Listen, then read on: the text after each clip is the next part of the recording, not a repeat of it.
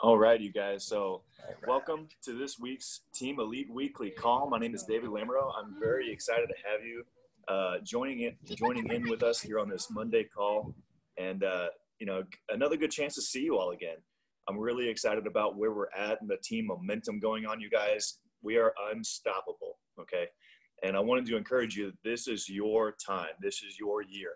Okay, so you're doing the right things by plugging in to the weekly team call. So if you're on this call, congratulations. You are a runner and you're a builder, and I'm excited about what your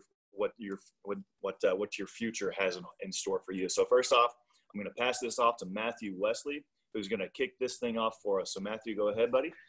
All right. Excellent. Excellent. Can you hear me okay? Excellent. All right. Awesome. Hey, everybody, I want to welcome you all to this call. You know, everybody that's on here, you're a leader. You're a leader. You're plugging in. You're doing what it takes to get ahead in this business and in life, you know, so I applaud you. Props to you. Little disclaimer. Today is my little one's 10th birthday, and for her birthday, she wanted to come out to Fossil Rim over here in Glen Rose, Texas, which is a drive-through safari. So I got two happy kids in the back, and we are surrounded by animals. So any background noise, I just want to go ahead and let you guys know what that's going to be. There's probably going to be some screaming and squealing. So I'm going to see if I can get through this stuff. We had LVA just a couple days ago. And for us here in Texas, we were down in Austin, and we had Dan Mollering, an absolute rock star in the business, an incredible human being, come in and talk to us and teach us. That guy he ripped it. He went for like 4 hours nonstop. He did not take a breath. He did not go to the bathroom.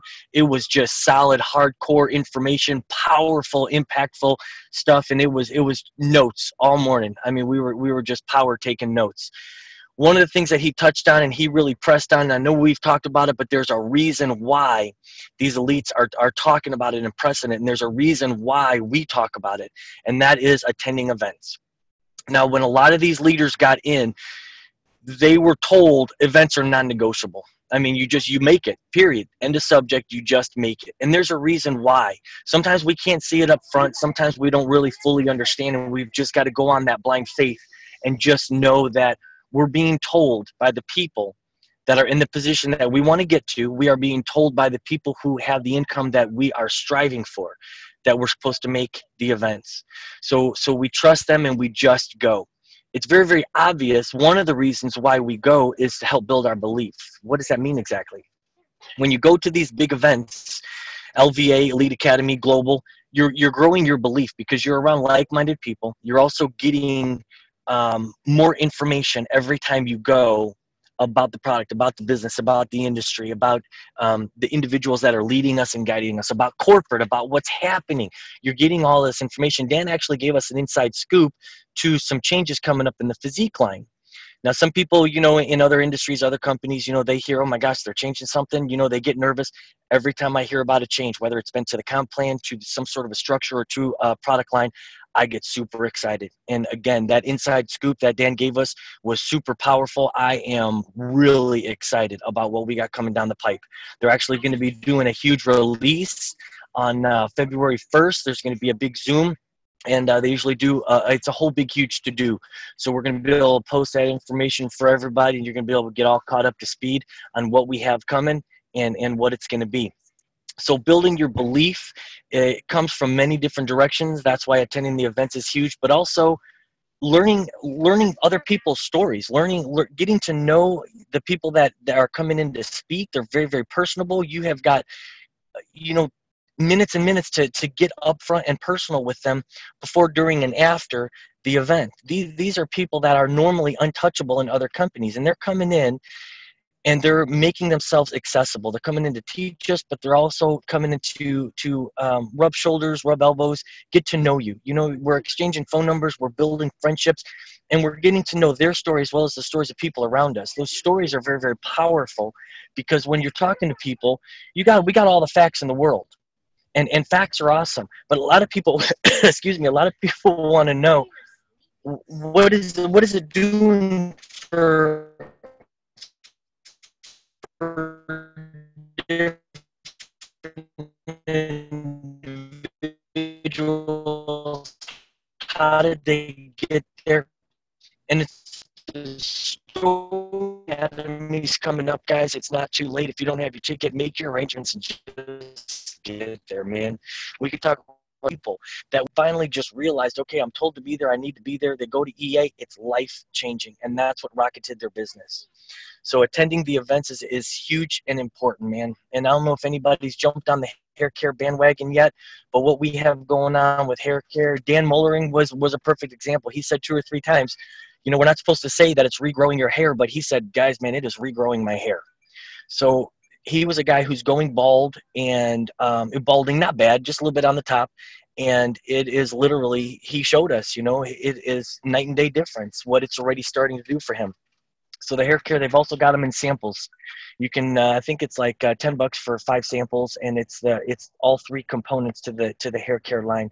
You can get those samples, guys. It's a great way to pass them out and turn people onto this incredible product that we have and what it's doing to everybody's hair. So there's a little bit of catching up, a little housekeeping and everything for everybody. Hope it wasn't too crazy. I asked the kids to be quiet. I think they kind of did it. They're being pretty awesome back there. So I'm going to take a moment and introduce our teacher speaker today, Caleb Wesley. We all know him. Caleb has been just bringing it, man. Incredible information every time. Whenever I get a chance to learn, very, very truthful in what he is saying, not asking us or telling us or instructing us to do anything that he hasn't done or anything that he is not doing. And it's always not just something he heard about or something that maybe have, you know, caught his attention, but it's things that he has done and it's proving to have success follow it. So Caleb, I want to turn this over to you, and I want to thank you for your time, man. I know you've been fighting the no voice thing and also just being super busy. So thank you for your time, Caleb. Well, I appreciate it, Matthew. Can you guys hear me okay? You are loud and clear. Let it rip. Wonderful. Well, hey, guys. First of all, again, I want to thank you for getting on the call, man. I know Mondays can be a little bit crazy, and I'm glad that you are willing to take the time to better yourself. And I think it's kind of funny, but also kind of ironic that I want to talk to you about storytelling today. And I'm talking to you when I barely have a voice, the first irony, and also on a day like today, Martin Luther King Day. And kind of like what David alluded to in the beginning, the power of the movement that was Martin Luther King Jr., what he was capable of doing. And we'll touch on that in a minute. But I want to kind of open things up today and ask you, first of all, if you followed through on your assignment from last week. If you don't remember, I had come to you and we spoke on a topic of vision and what a vision means to your life, what that looks like, how to solve the mystery of if you have a goal or if you have a vision, but also beginning to put the pieces in place of what that vision looks like in your life for the different facets. So I want to ask you guys, first of all, if you have crafted your vision, or have you begun that journey of casting your vision for yourself first and foremost? Because like we talked about, nobody wants to follow somebody who doesn't know where they're going. You're all hanging out with your friends, you're trying to figure out somewhere to go eat, right? And what's the first thing everybody says? No, I don't really care. Where do you want to go eat? Oh, I don't really care. And typically, where you end up going is the first place one of the friends just says, hey, I want to go here. And it's so strange that in such a simple dynamic as a group conversation of friends, that one person being willing to stand up, have a plan, and say, this is what we're doing, everybody flocks to that person and wants to follow something as simple as, where are you going to go eat? But that dynamic is not unique to that one situation. That happens in all of life. People are tired of not knowing what they want for their life. Do you have any idea how many people wake up in the morning hating their job?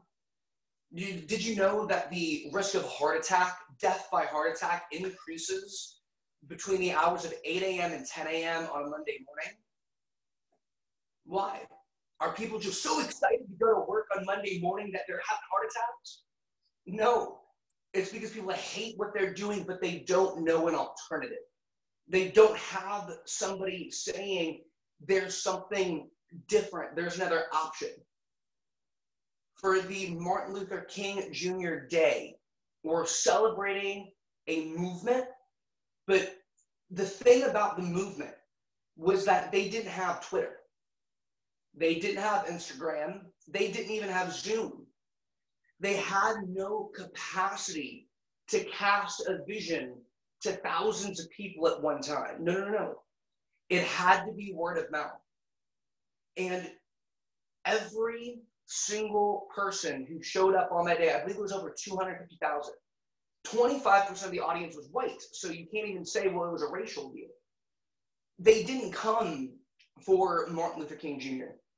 They weren't there to hear a speech. They knew that there was something wrong in our society. They knew that there was an issue that needed to be rectified, and they were there for themselves. And he just happened to begin casting a vision of what he believed could be different. But every one of those people didn't buy into him. They weren't here to listen to him.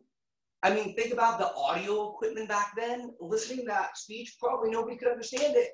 It was probably all staticky. It was hot. But the difference is that they were there for themselves because they saw an individual casting a vision.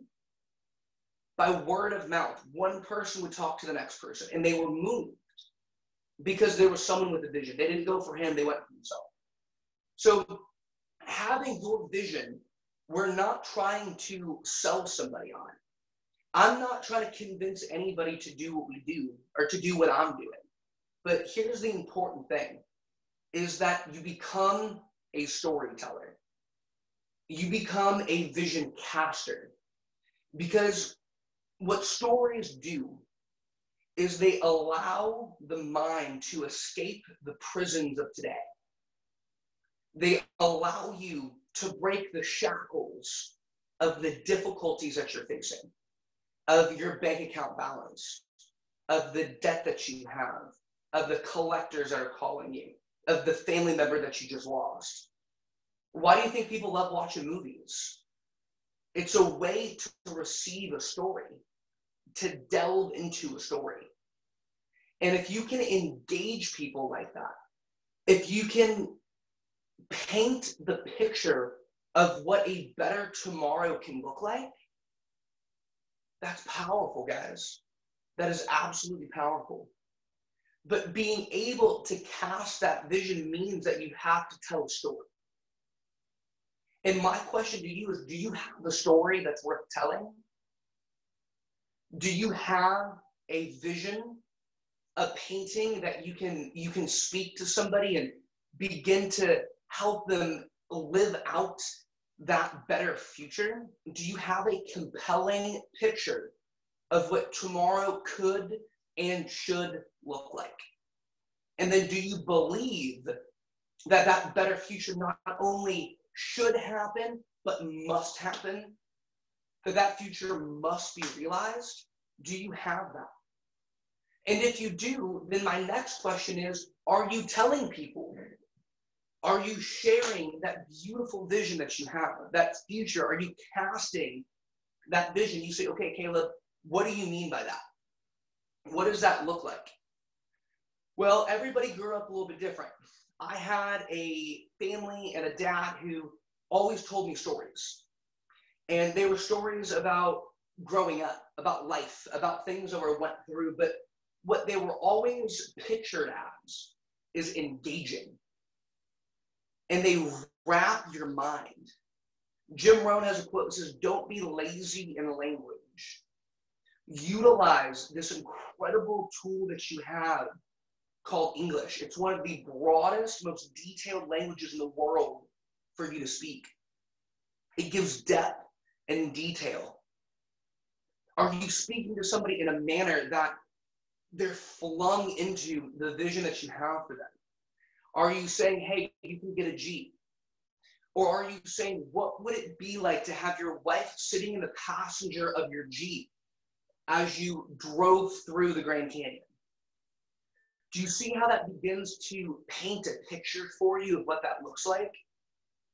You can almost hear the Colorado River rolling through the cliffs. You can feel the wind from the Jeep as you roll down the highway. You can see the red sand go across the road. Does it compel? Does it give you a vision? When you speak, are you utilizing ways in which to speak better?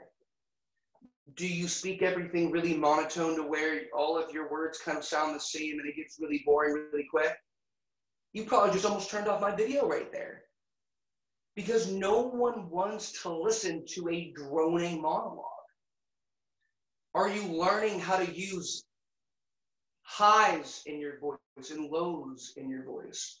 Are you learning how to speak quickly to feel excited? And then are you slowing down and maybe talking quieter so that they really listen? Are you using the tools that you have in this language to properly communicate? Did you even know that was a thing? And I know that's a lot of questions, and what I want to empower you with is the fact that you have one of the most powerful tools in the human race. And I would venture to actually say the most powerful tool, the ability to speak. Because every movement, army, civilization, great accomplishment, anything that has ever been accomplished in the human race began as a thought and was spoken. Every one of them. Every one. There was an individual who could stand up and compel a people, a nation, or a friend to move toward a future that they saw as being beneficial, that they saw as the reason why it should be done, that it had to and it must be accomplished. Are you telling stories? Or are you telling facts? Because I don't know about you, but when I want to go to bed, I don't watch bedtime facts, right? I turn on the TV because I want bedtime stories. I don't know if you read. I'm a huge component of reading, and the reason that I got plenty of time. The reason that I'm a component of reading is because it allows you to escape. If you only read nonfiction, I would challenge you to pick up a good fiction book. An engaging book that thrusts you into a world, whether that's in the future, in the past, of fantasy, but begin to listen to the people who have mastered the art of storytelling. Because if you can tell a story like a writer can, if you can pull somebody in to your story and cast them the vision of your future, that moves people. And let me tell you this, folks, we are in the business of moving people. We move people to a decision. We move people to a better future. We move people from event to event. We move people to get product. But how do you move people? You have two options. You can threaten them or you can inspire them. Those are the only two ways. We talk about bosses that we hate to work for. We've all had to have a job here. I'm sure you've had a crappy boss before. What did the boss tell you to do? What to do? Because you had to do it or you're going to get fired, right? But what does a leader do? He tells you what you should do because it'll get you closer to your desired result. That's a big difference, guys. So you can inspire or you can threaten. Well, if nobody works for you, you can't really threaten them. And we have a volunteer army here. I can't threaten you to do anything. That doesn't work, right? You just turn off your phone and not listen to Caleb anymore. But what I can do is inspire you. What I can do is speak into your life and convince you of a better future. Not of what I'm doing, not what you should do, but of a better future. Of what could be and what should be, yea, what must be. Are you casting a vision? Are you telling a story? But once again, do you have a story worth telling? Do you know of a future that's worth engaging people? I know I do. I know I tell you guys every day. Because I believe in what we are trying to achieve here. I believe that my purpose is to help everyone live a more fulfilled life, whether that's financially, spiritually, relationally. That is my purpose, is to help you live a more fulfilled life. But what is yours? Do you feel like you have a purpose? Have you discovered it yet? And if you haven't, I would challenge you that you're not thinking enough. Are you searching your soul? Are you creating that vision for the future like we talked about? And I'm going to keep going back to that. You're probably like, Caleb, shut up already. But it's important, because if you don't have a vision to cast, you cannot move people. And I don't care if that's moving your spouse to marry you. I don't care if that's moving your kids to go to college, or if that's moving your team to spread the term of life advantage. If you don't have a vision and you can't tell the story, nothing will happen. It won't. So tell a good story. Be engaging. If you feel like you don't know how to speak, then join a Toastmasters group. Toastmasters is an incredible organization that their entire purpose is to help people speak better. Do you use when you're trying to think of something to say? Or do you know the power of just being silent? Have you gone on YouTube to look at the TED Talks of how to speak more powerfully, how to be heard when you speak? Are you using the tools at your disposal to become better? These are so important, guys. Become a good storyteller, and your life will be much easier. You will see people wanting to follow you, because no longer are they wanting to do it for you or because of you. No, they're doing it for themselves. Just like those 200,000 plus people marched on Washington to follow Mr. King, not because of what he said, not because of his plan, but for themselves, because they saw a better future that they believed in, and they were willing to do what it took to create that vision, because not only did they believe that it should be, but that it must be. So cast a good vision, my friends. Tell a good story. And watch everyone follow the vision that you've casted. I love you guys. Back to you, Matthew.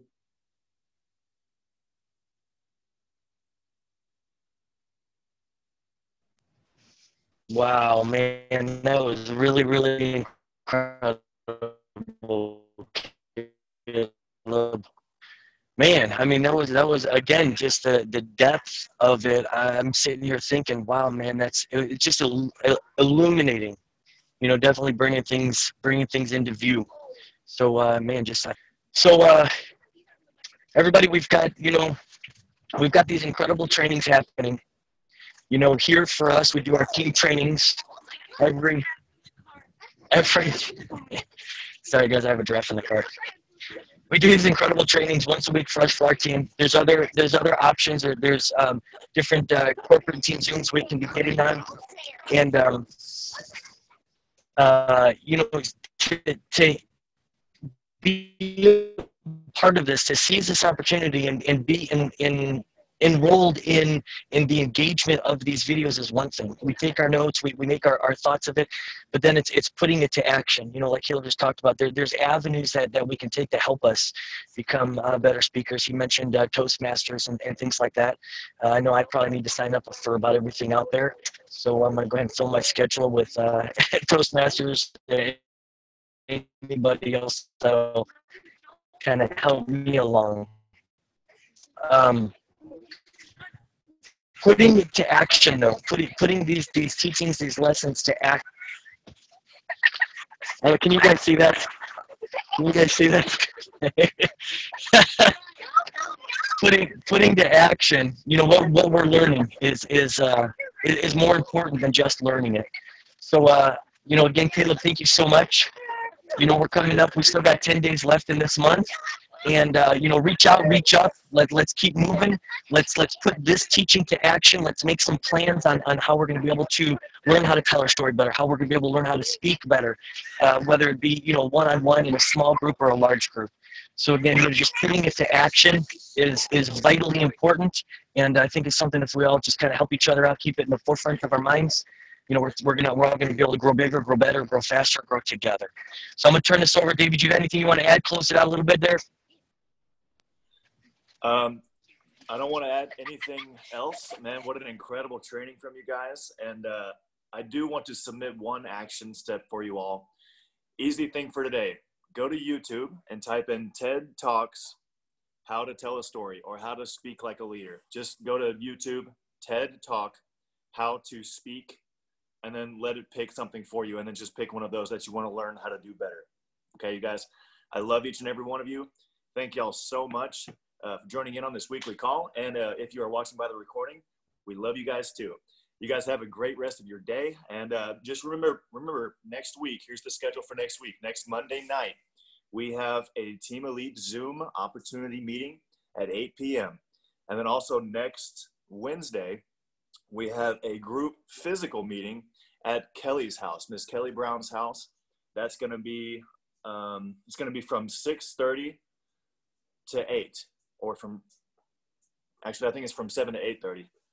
I'll have to check with her, but I'll put the details up in the group, in the chat and everything, you guys, with the address and all that. So that's next week, next Wednesday. It's in the Fort Worth area. Invite people to that group physical meeting. It's really important. So love you guys. Y'all have a great rest of your Monday. If you need any help at all, don't hesitate to give any one of us a call. All right. Love you guys.